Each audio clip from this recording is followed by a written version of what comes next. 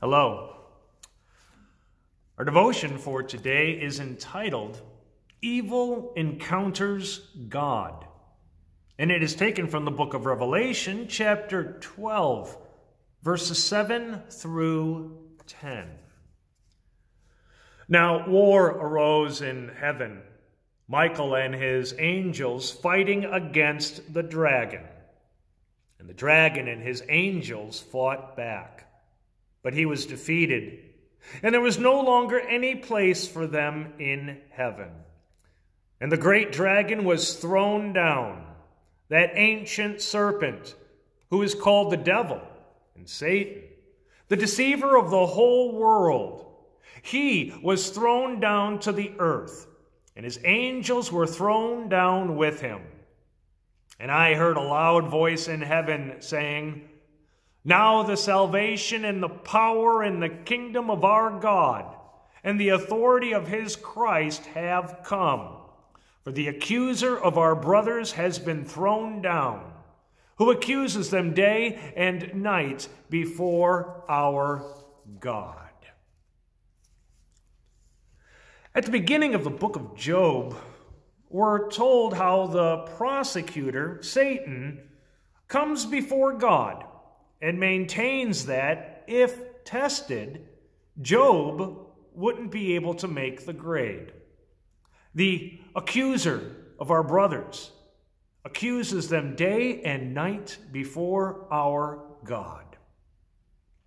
This is a grave situation, for when the liar, Satan, becomes our prosecutor, he doesn't have to lie anymore.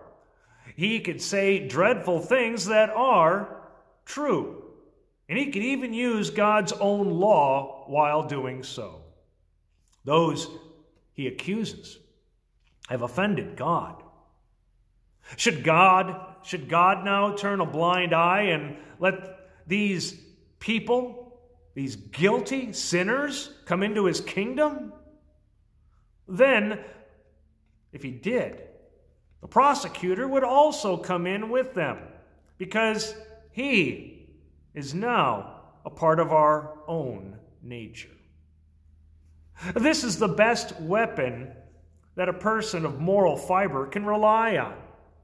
God's own law and God's own nature are incompatible with anything that is evil. Satan knows that he has the right to possess us. And he declares his rights before God because God cannot break his own law.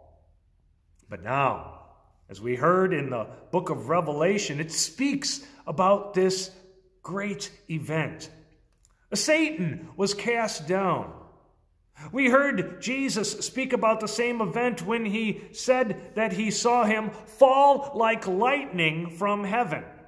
Recorded in the Gospel of Luke, chapter 10, verse 18. You see, something happened, and the prosecutor can no longer state his case before God. What happened was that God provided a way to save his children without violating his law. Sin is incompatible with God. Evil cannot be a part of God or his kingdom. So it seemed that the only thing that could be done was to shut out evil. That would mean that we would have to stand out in the darkness. When people didn't repent, Jesus could have just returned to heaven, and humanity would have gone further down the path that we had chosen for ourselves. But instead, Jesus went to Jerusalem to settle the score with evil. But it didn't happen the way that the disciples expected it to happen. They thought that he was going to beat evil into submission. Instead, Jesus offered up his own life as a ransom. He took upon himself our transgressions.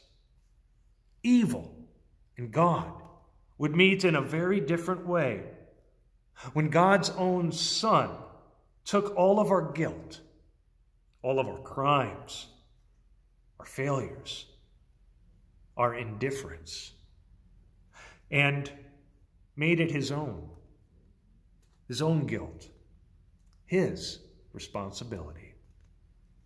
When our evil encountered God's holiness, Jesus Christ bore all of the consequences. That's when the prosecutor lost his power over us and his right to us. Now, when Satan steps before God, he meets the Redeemer, and he has to be quiet. His best weapon simply falls out of his hand. For it is recorded in 1 John chapter 2, the first 2 verses, that if anyone does sin, we have an advocate with the Father, Jesus Christ the righteous. He is the propitiation for our sins, and not for ours only, but also for the sins of the whole world. Let us pray. Lord God, who could thank you enough for all you have done? If we didn't have you, Jesus, as our Lord and Savior, we would never dare approach your Father. We know just what the prosecutor could say about us, but you have taken responsibility for all of our guilt. You have taken our lost cause upon yourself. And now we can only thank you, Lord, and pray that we can at some time and in some way show you how wonderful it is to believe and belong to you. In Jesus' name we pray. Amen. God's blessings. I'll see you next time.